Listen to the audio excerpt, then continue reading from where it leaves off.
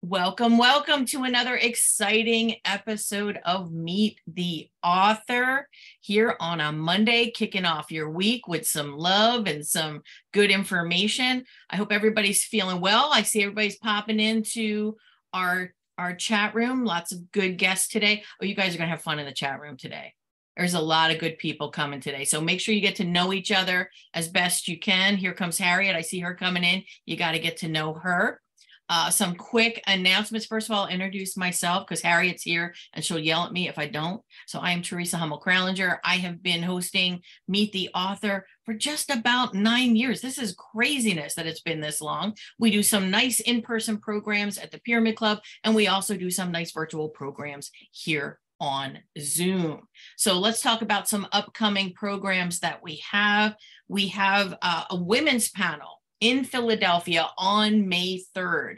If you are in the Philly area or a train ride away, you want to come to this. This is Wednesday night at 6 p.m. and the link is out in the chat room. You should register. You should come. We're going to have a nice crowd there. June 1st, David Newman. So David Newman has been a guest on Meet the Author a couple times because he has 2 other books, but he is going to be talking about his new book, Do It Selling. And let's face it, we're all in sales, right? Whether you have your own company or you're inside a company and you're just trying to get people to buy your idea, you want to join us for David Newman on June 1st. That's in person at the Pyramid Club. July 20th, we have Mark Hirschberg, who has a career toolkit. He will be a virtual program on July 20th. And then September 26th, we don't have the registration up yet, but I want you to mark your calendar for that evening. We're going to have a Philadelphia author panel. These folks have all written books about our fair city. And we have really wonderful people coming. In fact, one of the Strawbridges, those of you that are old enough to remember Strawbridge and Clothier in Philadelphia, one of the Strawbridges is going to join us with her book that she just published about Strawbridge and Clothier. So that's coming up. Also want to put a plug in on HR Person of the Year celebration at Live Casino on May 18th at 6 p.m. Why do you want to go?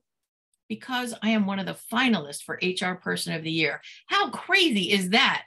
That is insane. I was so excited to hear that. So we're going to have a big party at Live Casino, lots of cool people, good food, drink, and you can play penny slots after the celebration. It doesn't get any better than that.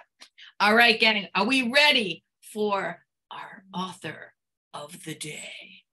Our author of the day. And you know, every time I introduce somebody, I've found these folks through someone else that I love and that loves me. So Harriet Stein, my dear friend, she was at an NSA event in Philadelphia. She met Robbie, they got talking, and she said, you know what? You need to know Teresa. She introduced us. We hopped on a call. I don't know. I think we were on for like 90 minutes. It was a long call, but he lives 10 minutes from my house. He loves Zoom as much as I love it, maybe more. He has several books, but this is the book we're going to talk about today, the one about Zoom and how to make your virtual presentations good, excellent, wonderful, things people talk about after they've attended, and not something that they snooze through. Are you ready, my friend? Please come to the stage, Robbie Samuels. Everybody, round of applause. Hey, everybody. So awesome to be here. Thank you to Harriet for introducing me to you. And folks, I'm Robbie Samuels. I use he, him pronouns. And for those who would like a visual description, I am a white guy in my late 40s. And I've got short black hair and salt and pepper beard that I've earned by having 2 kids and a blue polo. And I'm also wearing wire-framed glasses. So I just want to take you back a moment to March 2020. I know for some of us, this is not a good moment. I had spent over a decade working to be recognized as a networking expert with a particular focus on conferences. My first book is about networking at conferences. It came out in 2017. I did a TEDx talk in 2019 again about networking at conferences. That came out in January of 2020. By then, I also had a podcast. I had written for Harvard Business Review. I had done a group coaching program all around networking. And 2 months after my TEDx came out, no one needed any of the skills that I had acquired. So I had to find a new way to show up and offer value. So I did host a virtual happy hour on March 13th, 2020. Unbeknownst to me, by about 8 or 9 months later, I was going to have a thriving 6-figure business based on all new revenue streams. And on March 13th, 2023, I launched my third book, Break Out of Boredom, Low-Tech Solutions for Highly Engaging Zoom Events. And so today I'm going to be sharing with you concepts and strategies from that book, which is really the culmination of everything that I've learned over the last 2 years about how to design transformational, inclusive, and engaging online experiences. So for starters, I wanted to tell you a little bit of a story. So I have had the privilege of working with so many wonderful mission-driven organizations with their virtual events over the last 3 years. And one of them is an organization that hosts an event that has as a feature race dialogues. Their intention is to create more of an anti-racist community and to help each individual get to that anti-racist identity and action. And so in the afternoon, participants get to choose one of many different Zoom links. So not breakout rooms, but one of many Zoom links based on how they answer the US Census on race and ethnicity. So what you're seeing on the screen is a list of possible ways to answer the US Census regarding race and ethnicity. So about a little over 300 of the about 500 to 600 people at the conference identified as white and were choosing that room. So I was in that room during that part to facilitate people getting into breakout rooms. We did breakout rooms of 10 each with a trained facilitator. I trained these facilitators ahead of time, not just on using Zoom, but also how to hold space for these important conversations. They would do a 30-minute call, a 30-minute breakout room. Then we did a second breakout room where people got to choose one of 6 topics. And again, I put them into rooms, this time with up to 10 people based on a specific topic with a assigned facilitator. I just want you to take a moment and think about how that would work in person.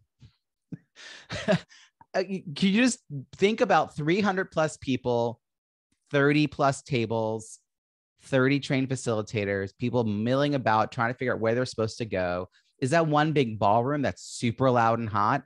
Is it a series of breakout rooms that we have to look? What do we take over entire floor of a hotel? How far away would these rooms have to be? Would people be coming late into the sessions because they don't know where they're going? I mean, I can't actually imagine how this would have been pulled off. And in March 2020, I had no idea that we could do something like this virtually. And yet now I actually believe that thoughtful, strategic, purpose-first event design and quality online facilitation is what made this possible. So I just want you to hold on to the idea that these kinds of transformative events are possible on Zoom much more than we have been doing in the past. And I want to now share with you what our agenda is in the little time that we have. I'm going to talk about purpose-first design, getting ready for the event. So what I do in the few minutes right before. Ready, set, go is going to be quite a few topics around during the event, what we could do to really maximize our time together. I'll be taking questions throughout, but also hopefully we'll have some time for Q&A at the end. On the right side of the screen, there is a fireman in a fireman outfit, holding a fire hose that is blasting at full speed. And I have that there because for some of you, this is going to be like drinking from the fire hose. And so I want to suggest to you that you take what you can and don't worry about the rest. Take actionable pieces from this, things that you can use right now, and just know the rest of this is there. And there's lots of ways for you to follow up with me or to read the book, etc. And to help you with that, throughout this presentation, I'm going to have what I call a pause slide, where I'm going to ask you to jot your takeaways into chat and your questions. And if you have a question, my request is that you write the word question in all caps before whatever your question is in chat, which will make it easier for us to keep an eye on that. And I'll be looking through chat during these moments where I'm quiet for a moment. And if I miss any, I know the team here with Teresa and Darby will help me not miss any.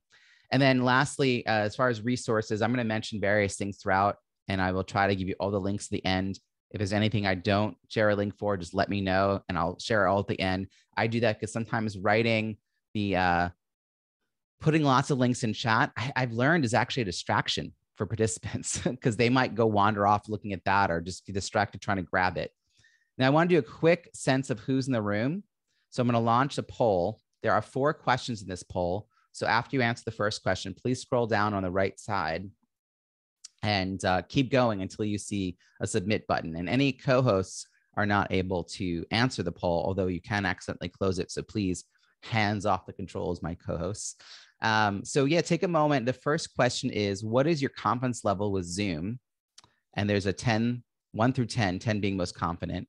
The second question is, how experienced are you with online facilitation? So again, a 1 through 10, 10 being most confident. Third question is, how experienced are you with in-person facilitation? I'm sure a number of you here have lots of experience doing in-person facilitation before the pandemic and maybe now again. The last question is asking, what types of virtual events will you be hosting? And so the first option is 60 to 90-minute workshops, masterclasses, and trainings. And that's actually the focus of this session. And that's because we can take that and then expand it to lots of other options.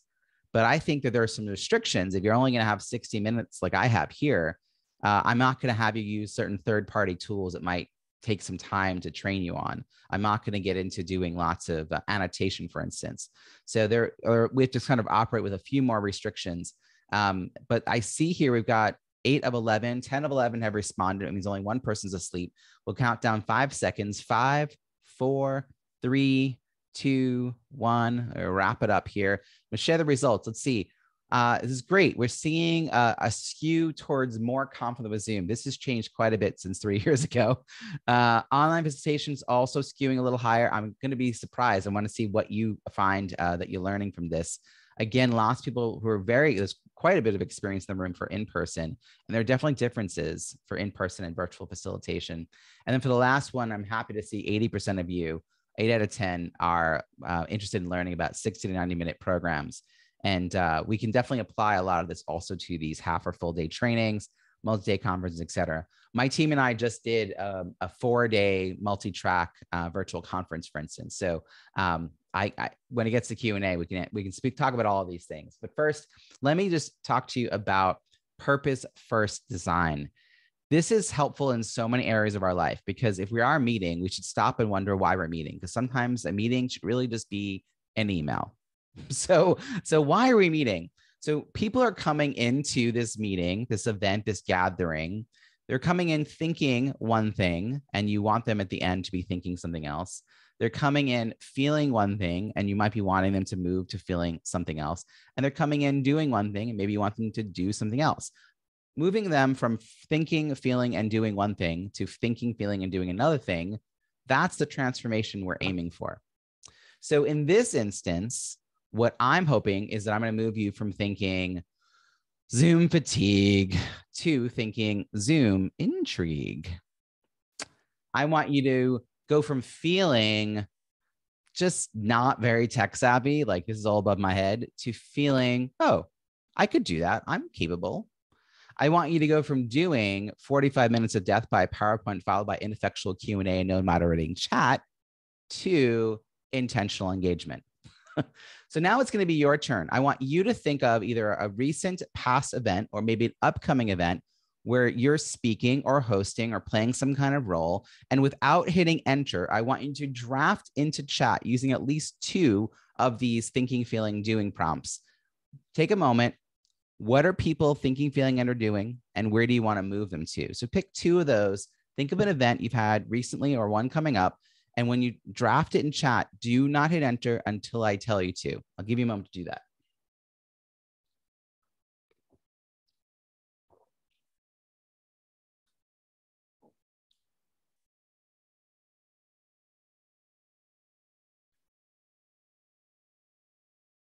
Give you about 30 seconds.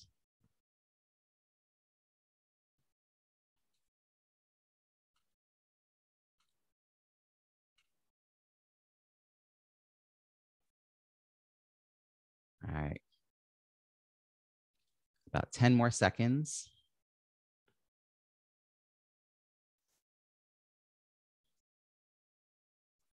5, 4, 3, 2, 1, hit enter. All right, let's see what people came up with here. So this is, I'm going to talk about this debrief as an option. It's called I call it the waterfall debrief. So, right. So thinking about college and probably feeling maybe a little apprehensive about it, Sheila. And then what they walk away is understanding the steps, right? Lauren's got from thinking they can't make changes in their life to knowing how to make those changes, from feeling exhausted to feeling empowered. Lauren, that's a wonderful example and so concise. One of the reasons I like this exercise, Lauren, is if you were working with a team, you would want to sit around a table and get this nailed down before you started planning. Because I've been in the room with lots of cooks. And I once had my boss's boss say, we didn't get any media coverage. I was like, was that a thing I was supposed to be aiming for? Because if so, we would have had a metric of success and I would have had a strategy to get that met. And that I created a whole form, and my boss and I would create like a plan for the event, and we would have her review it. And after that, she could not give me any more feedback about what I didn't do. Got to get on the same page with people. So it's really, really helpful. And I'm seeing if this is from Amanda, from Sage on the stage to an all participant collaborative experience. Yes, this is wonderful. All right. So what I want you to be thinking about now is I'm going to give you a moment to just like pause and jot down any takeaways in chat. And if you have any questions, put those in chat as well.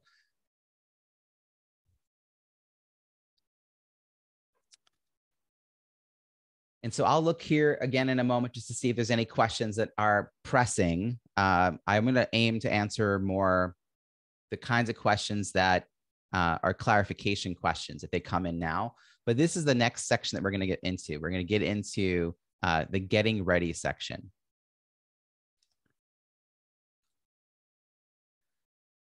So there's a few things I do as soon as I get into a meeting. One of them is I turn on captions. And in this case, I'm not seeing them enabled. But that's one of the things that you would enable at zoom.us settings. So it's important to update it ahead of time, but then you have to remember to turn it on. Now, good news is that now Zoom has it that any participant can enable this if you have it set. If it's preset available, they can turn it on. So that's one thing I do. Another one is I preset my slides, meaning I have them open. I have my notes figured out under my camera. I'm happen to be using Google Slides. And so I'm using the presenter view on Google Slides, and it's like up near my camera, and I have my presentation full screen on my second monitor. So I want to get that all figured out. And then I close as many irrelevant tabs as possible, particularly if you've got an issue with internet concerns. You want to make sure you do that. And then, and only then, do I start letting in the speakers, and I keep everyone else in the waiting room. I am a fan of disabling the waiting room once we're ready to go. And I'm showing you on the screen how you would do that. Tip is that you do need to have a passcode as well as a waiting room on in order to use this feature. But if you click on that security badge down here at the bottom of the image, there's enable waiting room, and you can check that, and then you take the check off basically. And what I equate this as is if you're a teacher and you're getting ready in a classroom, you might teach your students, if the classroom door is closed, I'm still getting things ready, please wait in the hallway. But then when you're ready, you go and you prop the door open, and then you wave the students in from the hallway, but you leave the door propped open. Any other student who walks up comes right in. And it's one less thing for me to have to worry about as a speaker or as a host. The other thing I like to do is I make all the speakers co-hosts because they're easier to spot later. And I have the instructions on the top right, just explaining the steps of how to do that in the participant window. So if you have questions about that, again, you can take a screenshot or ask me later. And I do a quick AV check. Now I have done fuller trainings where I really talk this through. But if you look at this picture, this is actually a Zoom employee.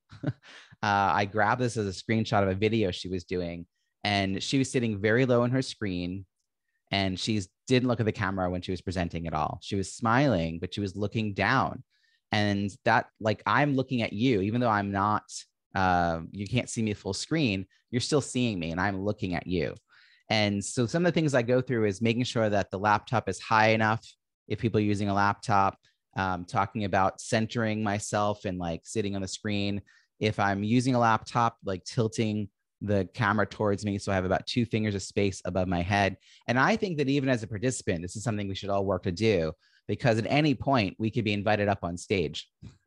And I, as a host, as a producer, I make a call every time whether or not to bring someone on stage. If they don't look camera ready, I will not add them, because it doesn't serve them or the audience to see someone who's like laying in bed with their camera on. So I think if you want your stage moment, be stage ready, even when you're not actually the speaker or the host. I also work with them on lights. Remember this: lights, camera, you. The light source should always be in front of you, then the camera, then you. We don't want a light source behind you or on the side. And then we check their sound. I sometimes have speakers, even professional speakers, who come in with some sort of external mic showing, and I can tell that's not what I'm hearing. And I'll say, would you mind I might be wrong. Would you just double check your audio? Could you go down? And they're like, oh, something changed, So we want to make sure people look and sound good. And then check the polls. So if you're a speaker using someone else's session, someone else's Zoom like I am, one of the things you want to do is make sure you're a co-host and then check polls to make sure everything is good. All right. Last thing I do is I say, is there anything you might want me to share in chat? Any contact information, any resources, any websites, any links at all?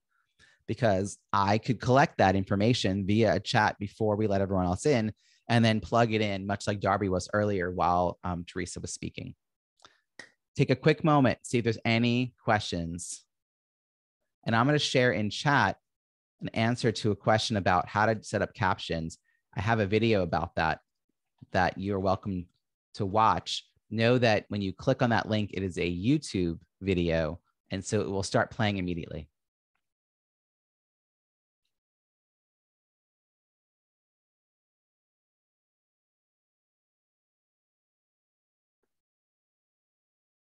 Okay, I see a question from earlier from Sheila about purpose versus design. And she says, so this process will help you hone in on the meeting topic. Often we know the meeting topic. What it hones in on is the metrics of success for that meeting topic. What are the objectives or the goals of that meeting? So when you have that clear, then it's easier to decide things like, should we use this exercise or this exercise? Should we ask this question or this question? Like, how much time should people be in breakout rooms depends on the exercise you're trying to do, that kind of thing. And all that should go back to the outcomes. So a question from Harriet about captions. Once they're enabled and I turn it on for the meeting, everyone has to then choose whether or not to see it. They have to opt in by clicking a CC button that will appear on the bottom right of their screen. So it will not be running for everybody. It will automatically be off, but then people can turn it on. The other thing is I turn on captions when I give my coaching clients. I'm a business growth strategist, and I coach my clients and I give them the ability to record, and I also turn on the captions. They then get the transcript. And I've heard from many of them, it's much easier to search for keywords from a conversation we had in a transcript to get some language than rewatch an hour-long call. Who's got time to watch those replays? All right, so now we're going to move on to the next topic. So we're ready to get in there, and now we're talking about the welcome remarks. So we really want to pull people in. So there's some of what I'm going to be talking about here is how do we get people to stop multitasking? Because of course, one of the dangers of virtual is that we're sitting with all of our electronics.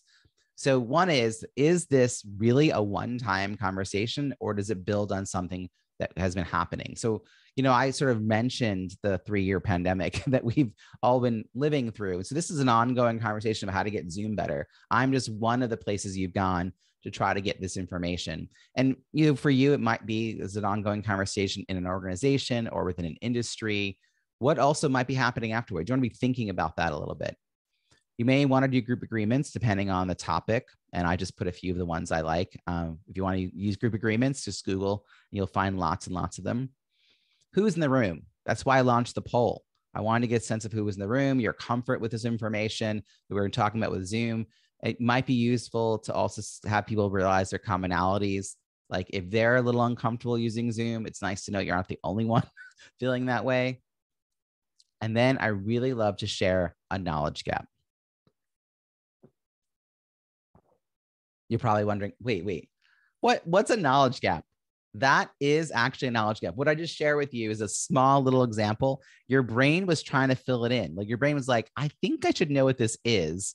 And it got your brain engaged. So a knowledge gap is something unexpected, unusual, memorable, something that catches people's attentions, makes their brains lean forward a little bit.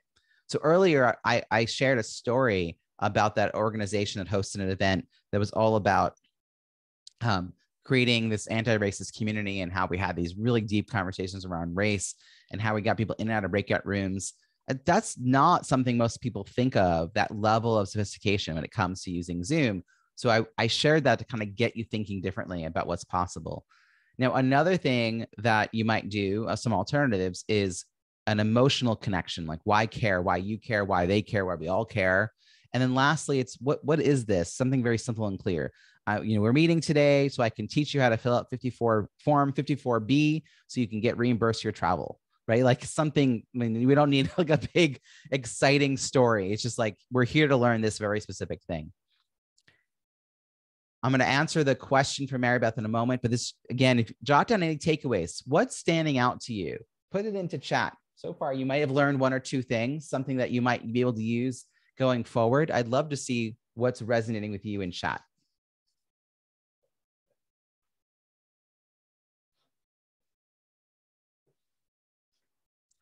And I'm going to answer this question from Mary Beth. What are group agreements? They're often used when there's a sort of a difficult conversation, and it's things like people agreeing to take space, make space, share, basically a sharing the mic concept, or kind of an agree to disagree. We're all here to learn. So it's different tenets that you're asking people to agree to for that moment to create a safer experience for all involved. And they really vary, but if you type in group agreements, sometimes they're called group norms. There's a few different wording for them. All right, we're going to hop into this next section, which is about interactive tools. So for interactive tools, the first one I want to share with you is the yes, no, nonverbal feedback, which is a setting you need to enable if you don't have access to this under your reactions. You can turn it on in your settings. And I would actually love to know if people have used this as a speaker. So if you have used this as a speaker, click on the reactions button down here in the bottom right and select the green check mark. Now I'm going to double check that it's here. It's one of the things. Good. Fantastic. And if you haven't, click on the reactions button and choose the red X. So on my side, I'm seeing the answers in live time tally on the bottom of the participant window. Any host or co-host sees this. You're also seeing, if I stop the slide and we were all in gallery view, but you can kind of see the top of the screen, there are some people who have check marks. Now, those check marks will not go away until they are cleared or removed by the participant themselves. So I will also tell you the way to remove them is to click on the participant window down here. And then if you're a host or co-host, there'll be an option to clear all feedback. And you just kind of, the waving of the hand is optional, but I like to do that. All right, so that's just a nice thing to do because you're able to make a, in the moment decision to check in and ask a question like, do folks want time for a breakout room? Do folks want time for a break? Or do we, we want more time on this topic or this topic? So you can do any binary question, yes, no, true, false, like black, white, anything binary like that. Of course, we've got polls only available to paid Zoom, but lots of different options for using polls, picking different topics, getting your comfort level now, that kind of thing. What I really want to take a moment to talk about is advanced polls, because there are so many possibilities. And this is probably something most folks are not familiar with. So on the right side of the screen, there's a few different options for advanced polls. Advanced polls, again, you need a paid Zoom to have them. You might have matching, which is choosing from column A and column B. Rank order is very interesting because earlier I could list, 10 options and say, what are your top 3 challenges, let's say.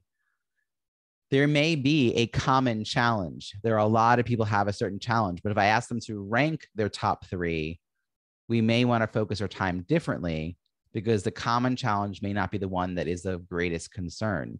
So we might want to adjust our time in the meeting differently based on what's most urgent.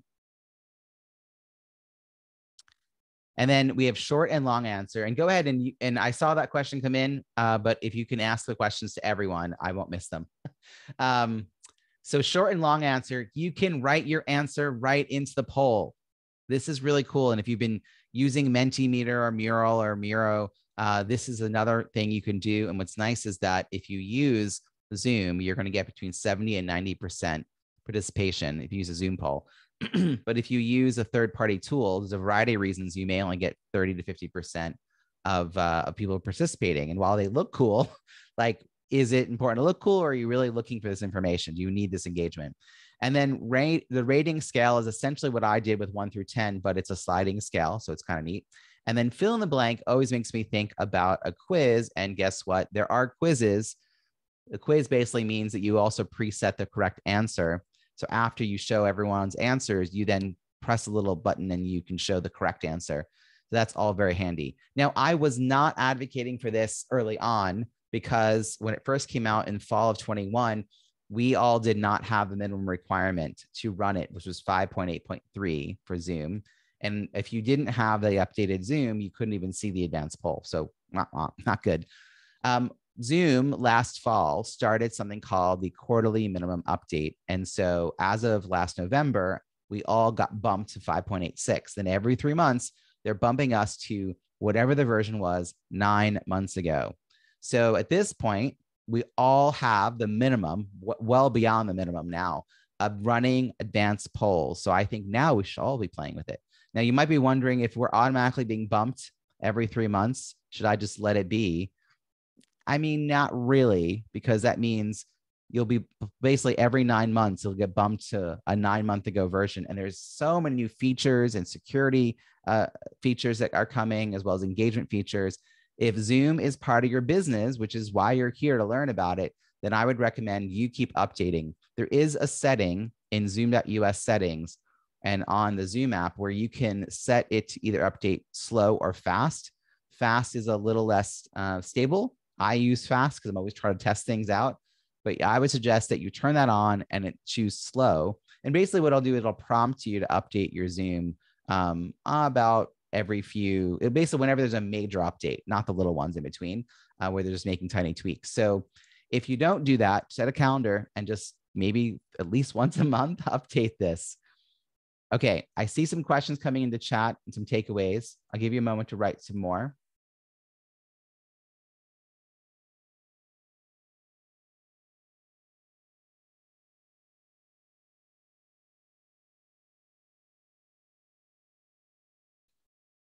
And yes, Harriet, if you're not the one hosting, like I'm not the host of this event, Teresa is, I send my poll questions in advance and I give over time more and more and more detail about how to set them up, because I've discovered last minute in those few minutes before the call starts that it was the first time they'd ever set up polls and they were not done right. So I've sort of specified, and since I've done that, they've all been done really well. Sometimes you're lucky and someone like Darby comes on who knows exactly what they're doing. And sometimes it's really like they've never thought of it before. And I see a takeaway about pulling people in. And the question seems attached is, how do you get people staying focused on you? And I think like part of what I'm doing here is, I'm looking right at the camera. I am stopping my slides momentarily. Even pausing on the pause slide is a way to pull people back in, Marybeth, because when we're on virtual and there's no sound for a moment, our brains snap back to that screen because we think maybe maybe we lost our internet. And so that brings people back in. All right, we're going to just keep going here. A bit more I want to cover here. So let's see, we've got breakout rooms. Now I'm going to tell you that My book is 64,000 words, and 10,000 of those are about breakout rooms. So I will just give you a little bit of things to think about, but it is the first thing I started writing about for the book because I think there's so much potential and we're really not using it to its fullest extent. One of the questions that I get all the time is how many minutes? And I don't know if you've been part of a Zoom where someone will say, well, let's see, how many people are here? Well, how many rooms would that be? Carry the one. And I'm like, why are you doing math? Literally, once you start setting up breakout rooms, you toggle up or down the number of rooms, and it will tell you in the bottom of the screen how many participants per room. So I think the better question is to come in knowing ahead of time how many participants per room and how many minutes, because it'll be based on your activity, not about how many people are in the room. There are now 100 rooms available. So unless you've got hundreds of people, you really could do anything you want if you have 100, 200, 300 people. So there are 3 types of exercises I'm going to talk about. There's icebreakers, which are real quick. One of my favorites is the win-win, which is a personal, or asking people to share a personal and a professional win, either 2 people for 5 minutes or 3 for 6. The difference is if you only have 20 people and you do 10 rooms of 2, you can quickly scan to make sure everyone got there, because sometimes someone gets hung up on their Wi-Fi and you don't want someone sitting by themselves. If you have more than 10 rooms, they start to collapse and you won't even know that someone's sitting by themselves. So 3 for 6 works really well too. And I think it's nice for people to meet a couple people before a session starts. And then having people all share. So we have a very specific question. We have 4 or 5 people for 10 minutes. Each of them gets 2 minutes to share their answer to a particular question. Maybe you want to have more of a discussion, so it's a little less formatted as far as like everyone's going in a circle. Everyone may not have a chance to even speak, but there's a little extra time, up to 7 or 8 people for up to 15 minutes.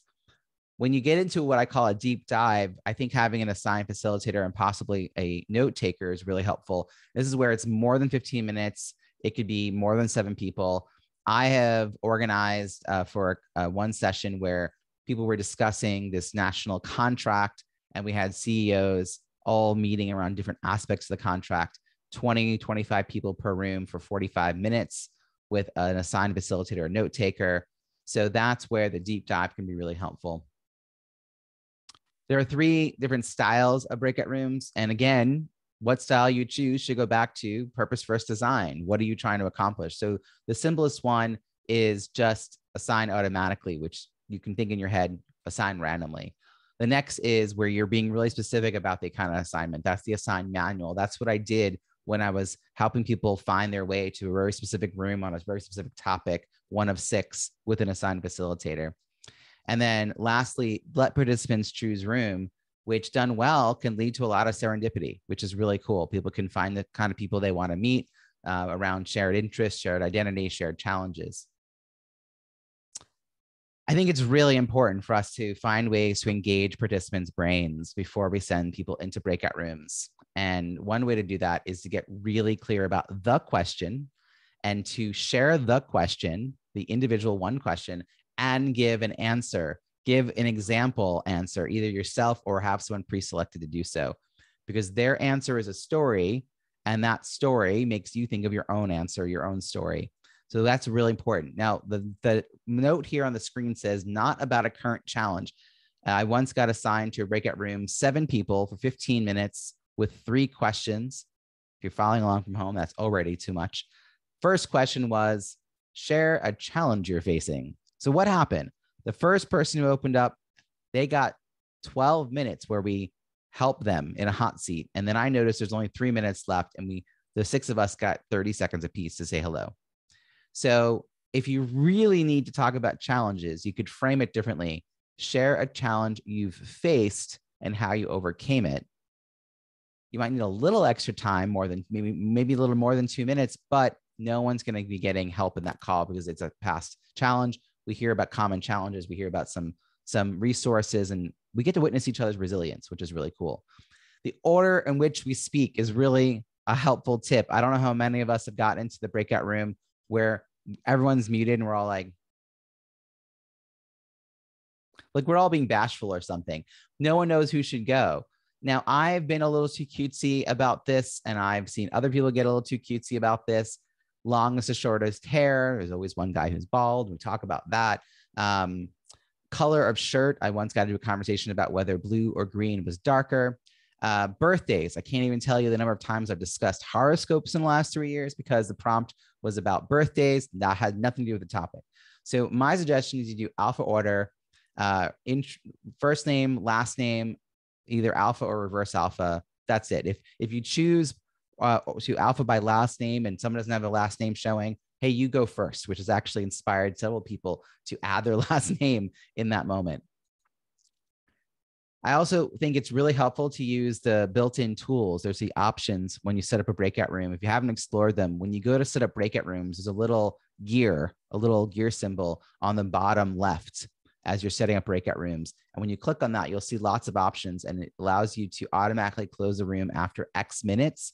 Well, that's how you get the countdown clock on the top right of your screen in the breakout rooms. And I think knowing you have 10 minutes and seeing that tick down can be very helpful for managing time. What happens after that time runs out is really key. If you didn't have that countdown clock, then I think a minute is good because they had no idea when you were writing these random, like 4 minutes left, 2 minutes left, like they don't really have any concept of that. But if they're watching that tick down and then you say 60 seconds, it could be a little bit awkward. And if you're not familiar with the term awkward, it's when you're saying an extensive goodbye to someone at a restaurant only to walk in the same direction to your parked cars. That's awkward. And that's kind of what happens when you're saying goodbye and like, see you back in the main room. And then all of a sudden there's 60 seconds. You're like, some people leave. Some people are like, is there time for another conversation? And so I think if you're going to have the countdown clock, 15 seconds is probably enough time to get people back into the main room. And then we also want to talk about telling them about how much time they have so that they're kind of prepared for this. And lastly, put the question into chat before the breakout rooms open, and that way they'll see it again. If you're not seeing chat from the main room and breakout rooms, please update your Zoom because that was a problem, but they've solved for it. So you should have a fix if you haven't updated recently. That is a fix that's waiting for you. Debriefs. There's so many different debriefs. To me, a breakout room without a debrief exercise is a really missed opportunity. It really is. Here are a few debriefs that I really like. One is nominations in chat. For example, the win-win, the personal professional wins. I love doing nominations afterwards. I do this every week. I run a monthly No More Bad Zoom virtual happy hour for free on the first Friday of every month. And I also host a weekly mastermind as part of the Content and Connection Club, and which is $25 a month. So almost free. Half the money goes to charity. But I host this, and every week people always have something to share, but then we have them nominate someone when they get back. And what's cool is some brand new people, first timers, can get nominated because their win was really awesome or compelling. I also love having people just jot their takeaways in chat when they come back from the breakout rooms, then just saying, hey, everyone, just save chat. This is the quickest debrief. So if you only have a couple of minutes. The waterfall is what I did earlier, where I stopped the conversation in chat. I really paused it. And what I like about this is that our brains don't have to read other people's answers while we're trying to carefully formulate our own. So it's about like as analog a moment as you can get in a digital platform. You're like, pause, draft your message, and I'll tell you when to hit enter. And then I've done this with hundreds of people. It just comes flooding in, which is why I call it the waterfall debrief. Who took notes? There are always some people, maybe some of you, who are taking constant notes. Teresa's giving me a thumbs up, right? Some people are just good at that. Well, it tends to be the people who are doing the note taking aren't always the ones on the mic, right? Because they're busy taking notes. So you say, hey, who here took lots of notes? You know, some of you just do that. If so, please use the raised hand function under reactions, queue up, and give us your top 2 takeaways. You hear from different people. You hear some great takeaways, and we get to honor them for doing that kind of work. Of course, there's always the me option. Just don't default to letting people self-select by choosing to raise their hand. I am an outgoing extrovert. I don't even know what the question is. I can raise my hand. I'm completely comfortable answering on the fly. But that will always preference people like me and leave other people who need a little more processing time out of the picture. So here are some, okay, those are some options. Here's one more note I want to tell you about breakout rooms. How is 10 minutes actually 17 minutes? Have you ever put a breakout room into your run a show and then you run out of time and your amount of time for your questions at the end gets shrunk down? Because that's usually what we have to eat up, right? Well, we have 10 minutes.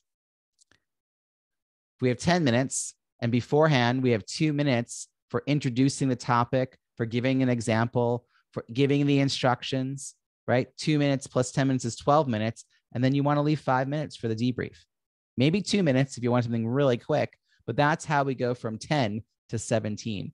So just kind of think about your timing a little bit. Again, I'm going to give you a moment to jot down your takeaways and your questions, and I'm going to look through chat because I know some questions came in.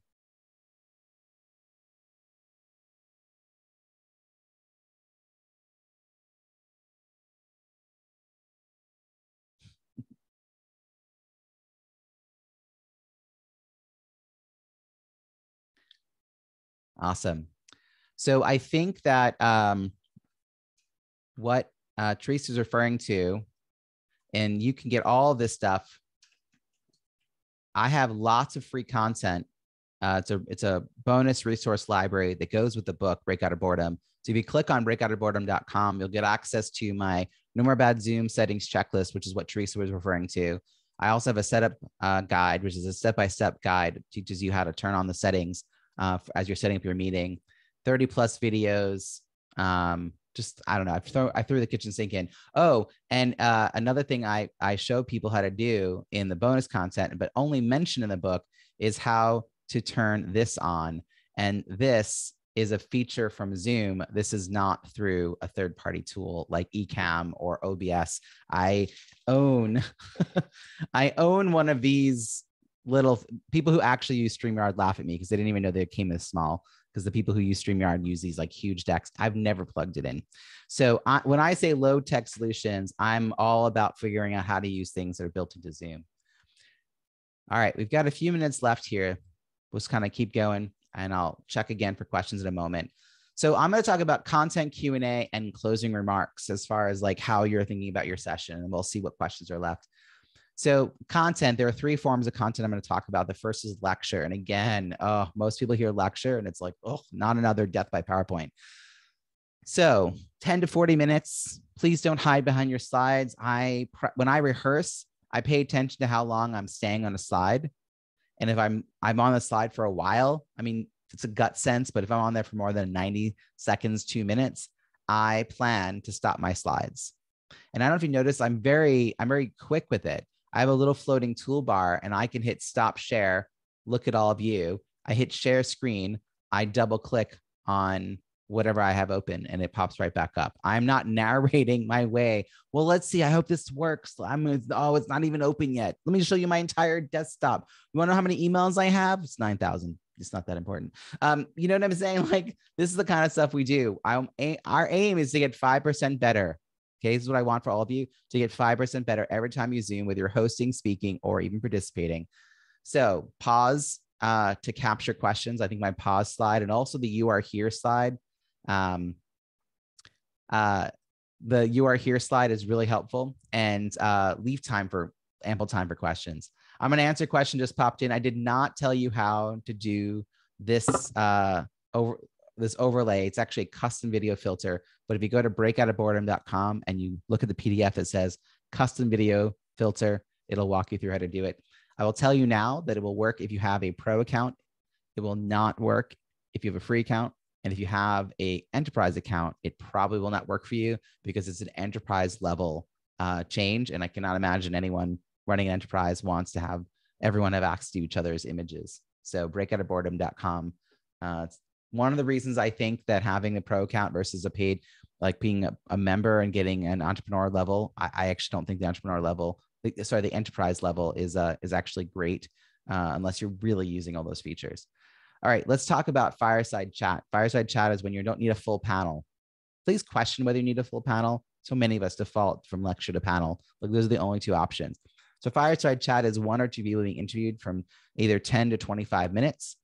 And on the right side of the screen, it'll show you a few options for why you might want to have this with 1 or 2 people. If you have 2 people, you can compare and contrast a conversation with a bit of a debate. Maybe you have 2 people who have different viewpoints on a story. You want to get them to share it. A joint effort, like a partnership discussion. Maybe you want to go deeper into one organization's like idea for this topic. My favorite is, this is a great way to support a rookie speaker.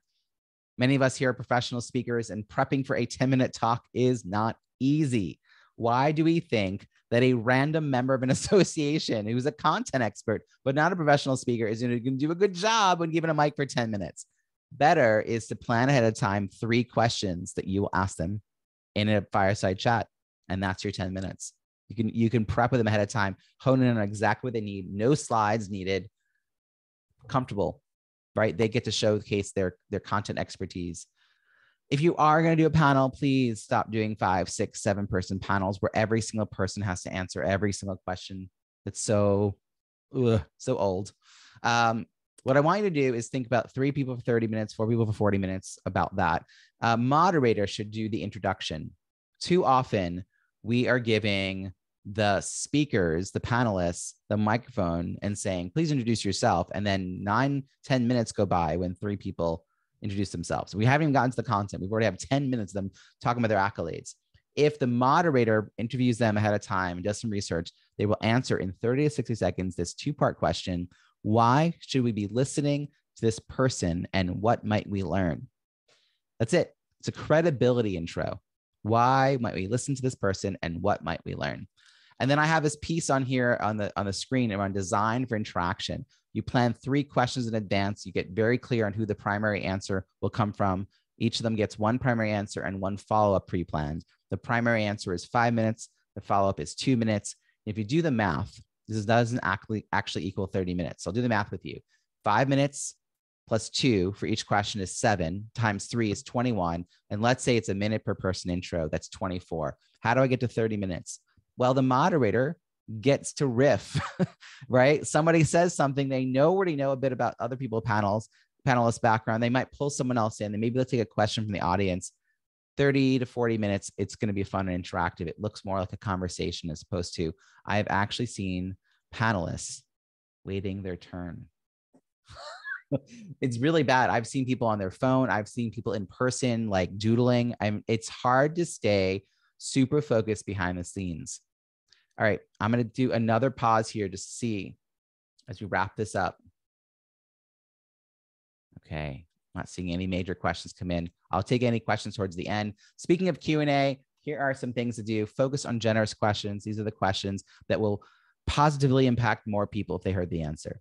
Sometimes we have these hyper-specific questions that get asked that need a ton of backstory before they even get to the question. If you preference your Q&A by saying, hey, we're going to be focusing on questions that a lot of people are going to want to know the answers to. If you're wondering about what an acronym is, it'd be very generous of you to ask that question, because I'm sure someone else was wondering too. And my mistake for having not explained it well. If you start getting into a story, I'm going to politely interrupt and say, let's take this offline. I'd rather serve you better by meeting with you one-on-one to make sure that your organization gets what they need. I also love being able to screen questions via chat. It is so incredible. And by having people write the word question, it not only helps us spot those questions in chat, but it helps them remember to write it as a question. It makes their brain go, oh, right, it's a question. I need to turn this into a question.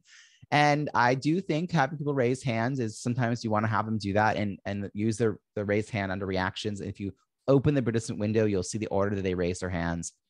And when I have a bigger group, I will ask the host or the chat moderator to copy not just the question, but also who asked it and paste it into a shared Google Doc so that when I'm pausing to take questions, I don't have to scroll through a big, I'm asking people to write takeaways. Sometimes it's flying by, but I can have those questions and I can prioritize on the fly what questions to ask. And if I don't answer one, I know exactly who asked it and I can do a follow-up.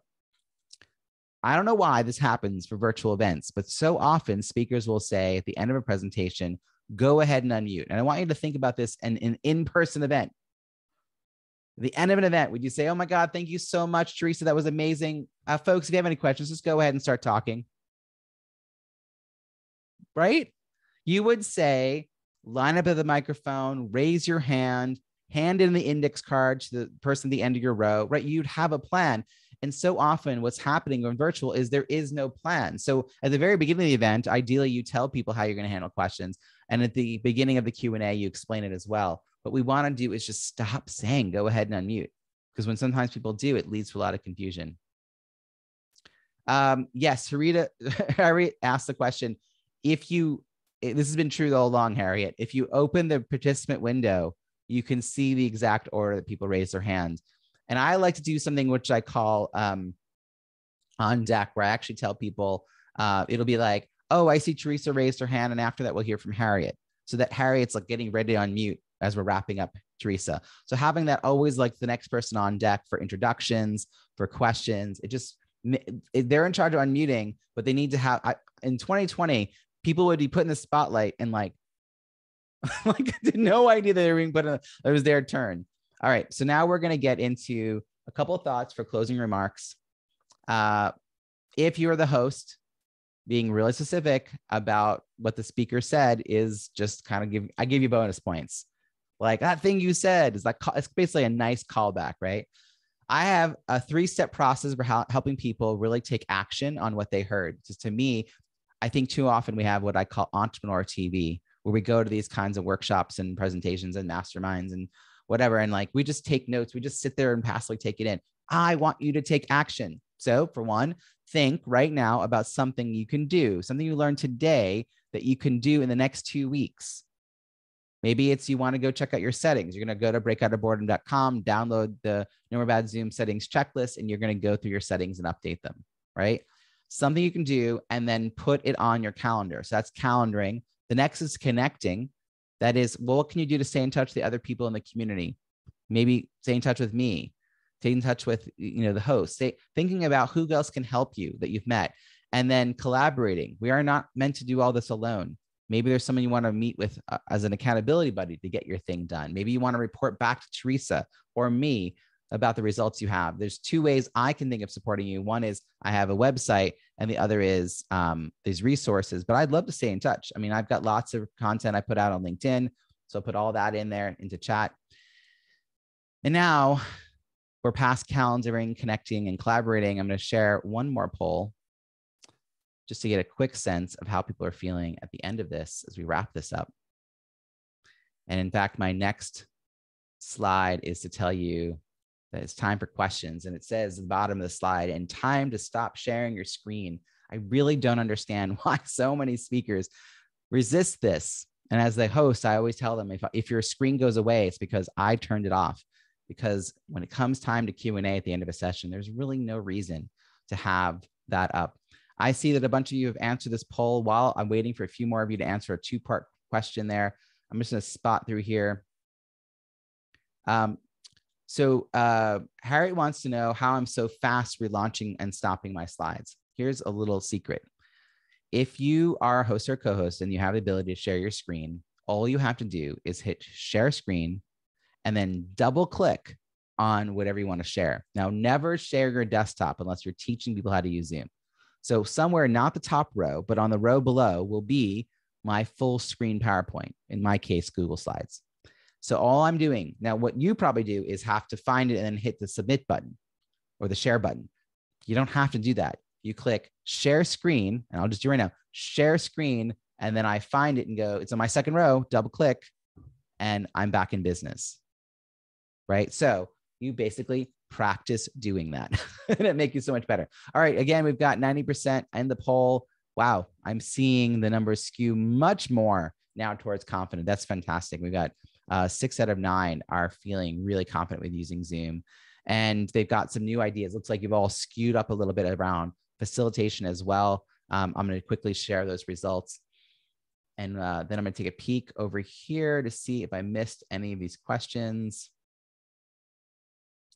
I see a question about recording. I mean, depends on whether you're sharing it after, I think, Harriet, and what the community is comfortable with, whether or not you record. And you also can record just for the sake of maybe providing it to the participants and not making it public. Or you can decide not to record. So, I mean, there's some things I do, I record, and some things I don't record my weekly stuff because I don't think masterminds and breakout rooms make sense as a recording. Like it had to be there. I do think as we close, this is what I want to say, that we need to make a case for live versus replay.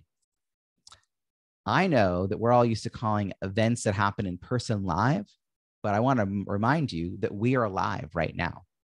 If I say, Harriet, wave at me, Harriet waves at me and I wave back. That wouldn't happen if we were on a recording.